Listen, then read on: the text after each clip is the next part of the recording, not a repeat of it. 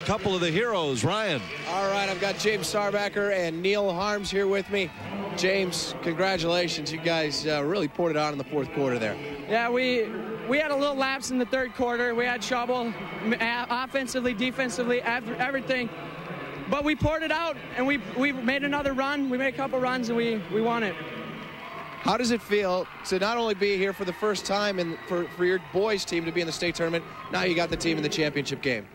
Well, it's great for me. I'm only a sophomore, so I'm sure it's more of a thrill for him because this is last year, and our whole community's thrilled about it. I mean, it's a dream come true. All right, James, Neal Harms over here. You guys both combined on what was a key basket here that during a 7-0 run in this fourth quarter, he pushed the ball up the floor to you. Tell me a little bit about that hoop.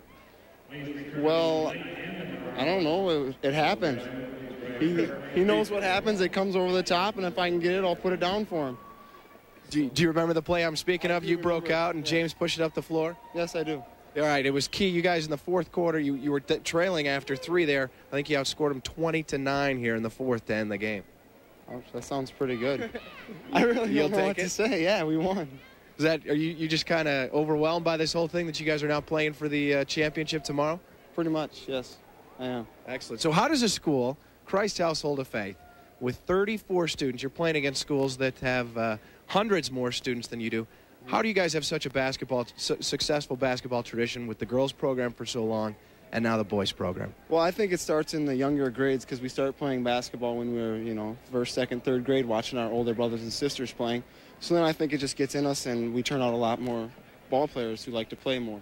All right, one last question for you. You get a shot to knock off the 2-time defending champs tomorrow. What do you think about that?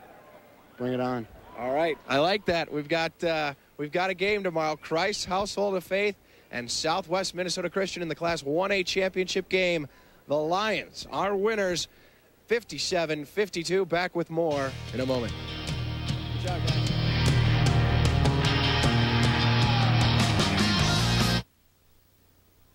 CHOF spells win.